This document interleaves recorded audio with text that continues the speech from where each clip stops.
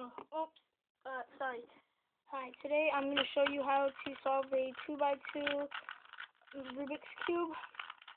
Again, I'm going to have a second video, way more descriptive if you need it.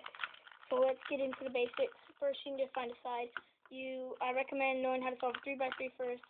So, check out my other videos if you don't know how to do the first side. Just get the first side. Remember, I start with green. I don't know what y'all start with. But, so, once you have first side, you're going to do a 3x3 algorithm to the top, which is the last step. Alright, so, just watch me.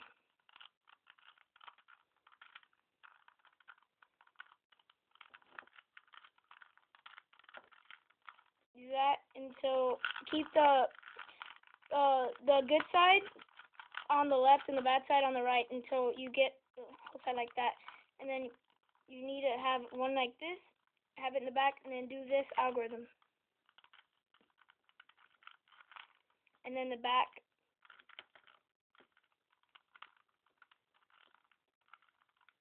Back. And then it should be solved. Hope you enjoyed. Remember, I have a more descriptive video if you need it. Alright, enjoy, comment, whatever. Bye.